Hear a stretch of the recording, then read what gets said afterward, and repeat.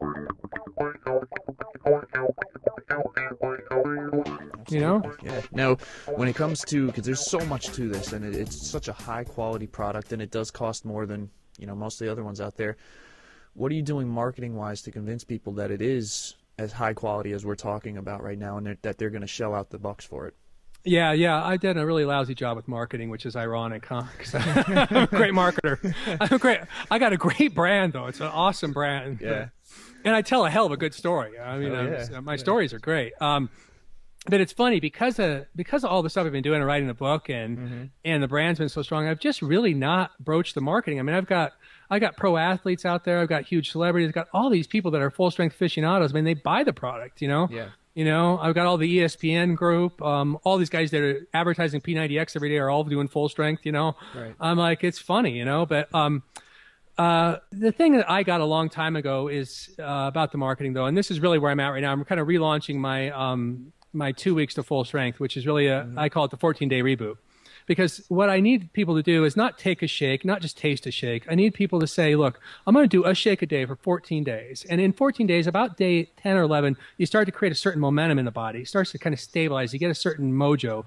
And that what you get in 2 weeks is you get a real sense of how does this fit my life and how is my life going to be changed by the shake. Now, I can say all I want in marketing. I can rant and rave, and the other guy with a piece of crap product can rant and rave as loud as I can. But what nobody else can compete with is the felt experience. So if I get you to try my product, if I get you to try a full strength, I mean, certainly it's not for everyone. There are some people that it won't work for, they won't get something, or they'll have some other resistance to it. Or my son's got dairy allergies, so obviously he's not a full strength kid. So that's some people are ruled out, but I'd rather rule you out on my dime than me have to beg for your business, because ultimately it's about you experiencing it. I know that the last domain is you have the experience of full strength, and you're either going to get it or you're not going to get it. I mean, I just had a guy in here this morning, 42-year-old fit, active guy, a father, a guy that his son plays on the same soccer team as me, and he'd ask me one day to try a full strength or something, and I gave him a 2-week box, and tried it. He just came in, picked up another month's supply. He's been doing that for a year and a half. I mean, I don't have to sell him on it again. I never have to have another ad sent to him. I never have to recruit him again. I mean, these guys live on it. That's the way it is. Because once you've changed a person's life and you've created a certain energy and freedom, and, especially a guy that's, he's a busy guy who wants to stay fit. I mean, I look at what full strength does for me every day. Not does it just save me time, but it probably takes 800-900 calories out of my daily nutrition consumption. I mean, I would eat more food. I would gain more weight. I would struggle more with decision making if I didn't have that most reliable thing I do every day. Interesting. There's a lot of cool things in there that, but it basically all boils down to just providing quality to people and getting them to enjoy the product and them spreading the word about it. Well, and I think that's one thing you get.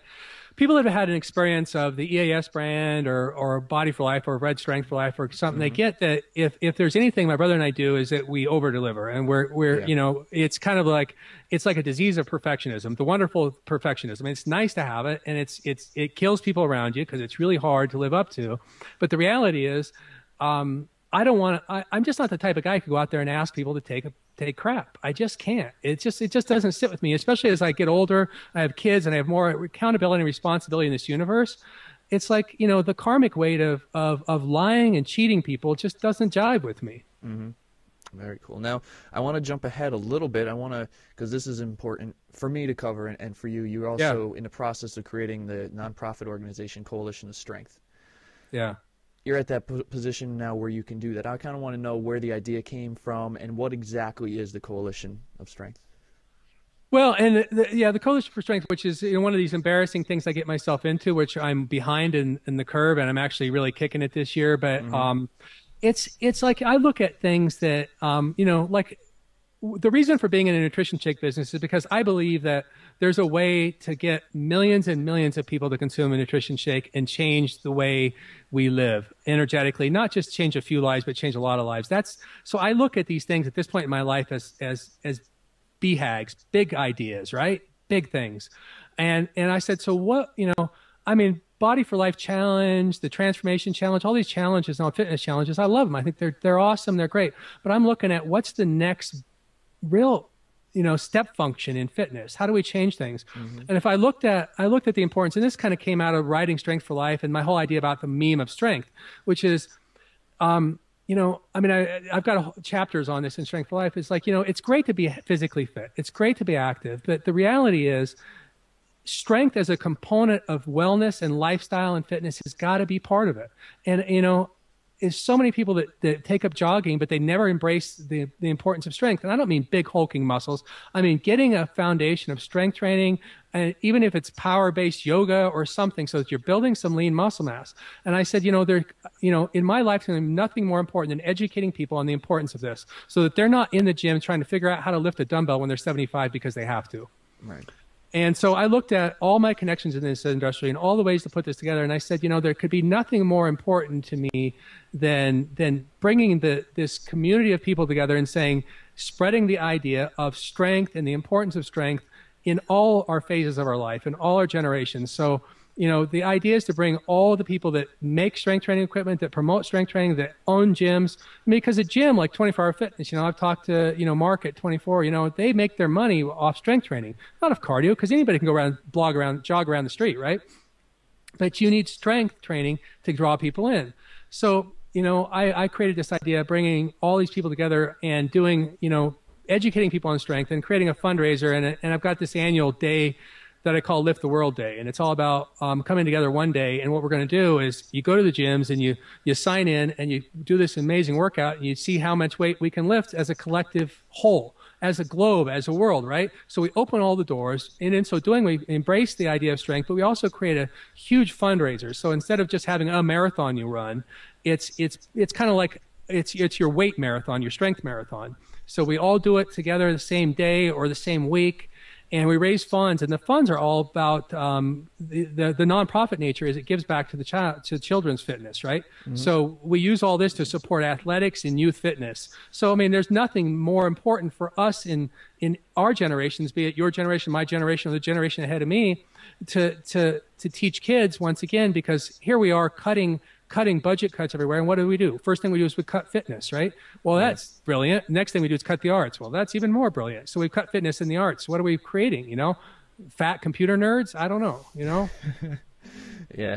I don't want to create another generation of obesity. I really don't. So the idea for me is to rally the awareness, and get people active and engaged in what could be going on for 50 years after I'm gone. If you look at John F. Kennedy, who started the presidential fitness movement, that was the beginning of fitness in America. He's long since gone, but fitness in America is still, what he began is still there. Right.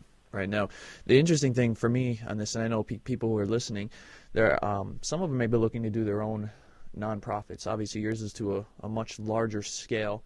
But what are some of the things people should, do or not do or be aware of if they're looking to start their own nonprofit organization? I think the thing about nonprofits is you got to be awful damn serious with them because of the, all the legalities of it, and the way they have to be managed and the responsibility, because you take on a hell of a responsibility with it, and you hear people sometimes even running reasonably sized nonprofits that just screw up some of the paperwork and land their ass in jail. You just don't. I think there's a lot of ways to run charitable events and charitable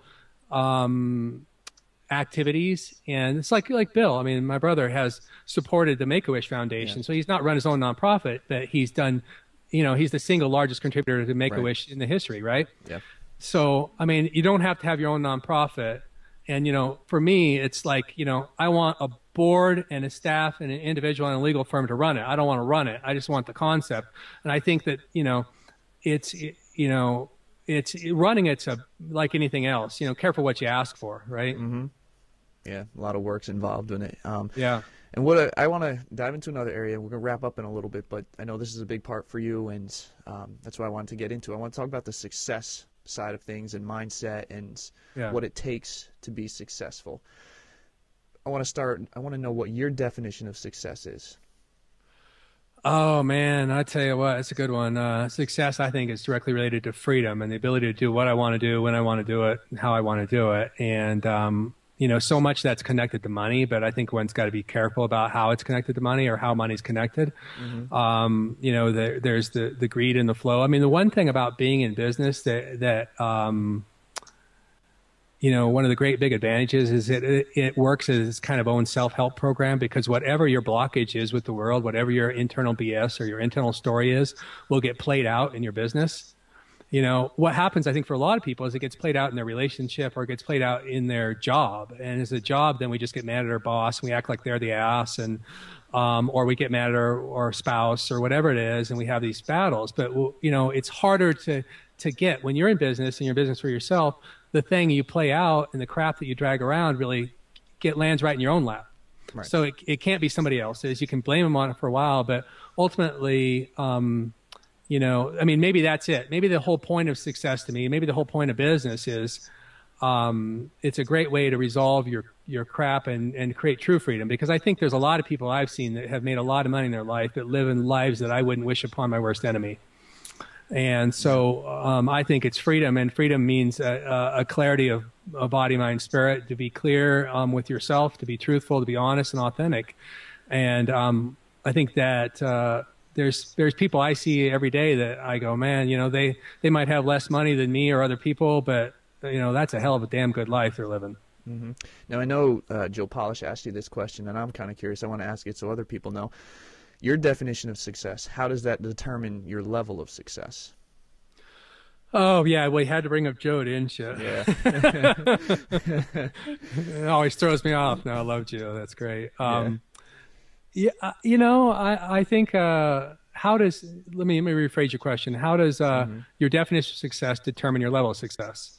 Yeah. I don't know that it determines. I believe it's a triggering component. It's kind of like an intention. I think you can set mile markers in there, but I also think it changes a lot. I think I've said a couple of times during our talk here, careful what you ask for. So you can define success and make a mistake in your definition and actually receive it. And then you find out that you achieved what you defined as success and your definition was incomplete.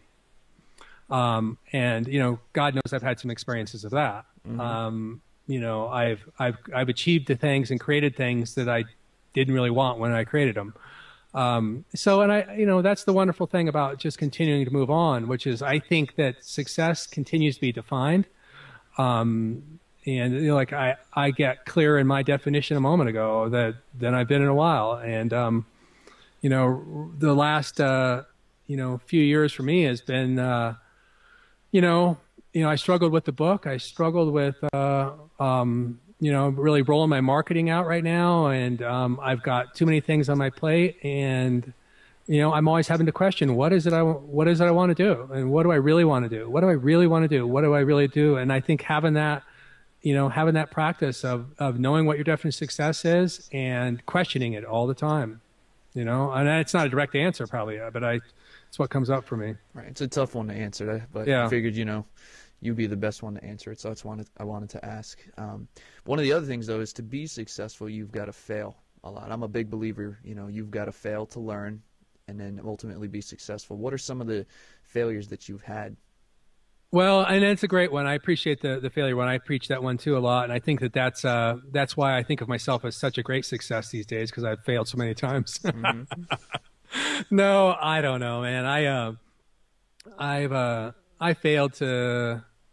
there's a lot of stuff. A lot of my failures, I think, are failures to execute on the potential of things. I didn't do what I should have done with power building, the opportunity with that. Right. I failed to execute on the Neutros deal. I wasn't really clear with my exit from Isotory with Steve. I didn't, I really just, it was kind of like a company that we created that I accidentally created and didn't want. Mm-hmm. Like you were talking about before, yeah. Yeah. And it was like, it's like I got myself into something. It's like getting into a bad relationship. You're like, why am I here? Mm-hmm. I've failed to I really think that, a lot of people would have quit doing full strength by now because it's, it makes money, but it doesn't make tons of money. But it's such an expression of my passion, and the people that get a hold of it and the people that touch it are so touched by it. But I've really failed to share it with the world, and it's a responsibility and accountability that I'm really taking upon myself right now. I mean, I've done a lot of those things. I did a blog post. I don't know if you'd have seen it about 6 or 8 weeks ago on one of those things nobody ever really wants to write, but I wanted to write, which was just like, man, you come to these hallmarks in life and you stand back and look at yourself and you go, what the hell was I thinking?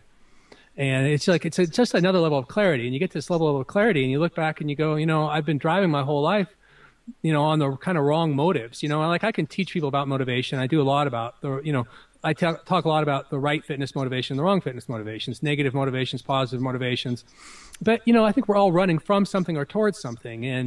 And we use, especially early on in business, I think it's easy to use dysfunctional motivational strategies, which do work for a period of time, but they don't work infinitely and they don't work forever. And so I wrote a blog post, which is really basically my Jerry Maguire, what the hell was I thinking kind of blog post. And I got a ton of feedback on it. It was hard to write, but, I'm also not embarrassed on it. It's like, it's what I've been doing. And it feels good, I think, to just live totally authentic to, I is who I is.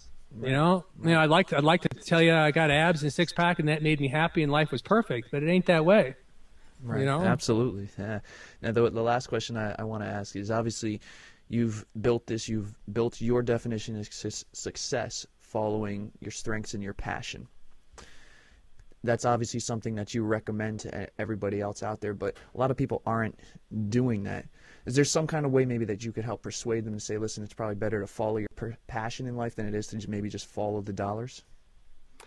Yeah, I think the great thing about that is that if you go far enough following the dollars, you'll figure out that the only way to get the dollars is to follow your passion. There's short-term money to be made by faking it. Right. But and if you really look at the guys like I bitched about earlier, some of the snake oil salesmen that have made tons of money and by deceiving people with Corda products or crap like that. Yeah. If you follow their stories after they disappeared, they ain't so good. Yeah. So it's not good things happen to people who get by for a while faking it on the dollar. And the reality is life's too short not to do what you want to do and to do what really resonates with your soul. And it's, I think of it all back to the strength word is, live your life from a position of strength. And living from a position of strength means living from the ground up in authenticity and in your power. And I mean, look at people like, I always go back to Dr. Phil when he released the line of nutritionals 8 years ago.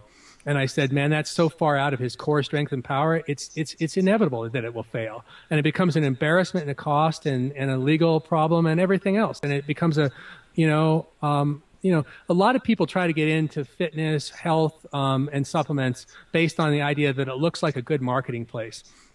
I had a conversation with Anthony Almada a couple weeks ago. He's got some great new product out, and Anthony, right? Mm-hmm. Yeah, so he's one of the original science founders of EAS, and we were talking about the fact that why no one has ever successfully come from the outside in to either own, build, or run a nutritional supplement company. No one has ever done it from the outside. And it's simply because it's something that arises from the inside. It's about passion. It's as much religion as it is business.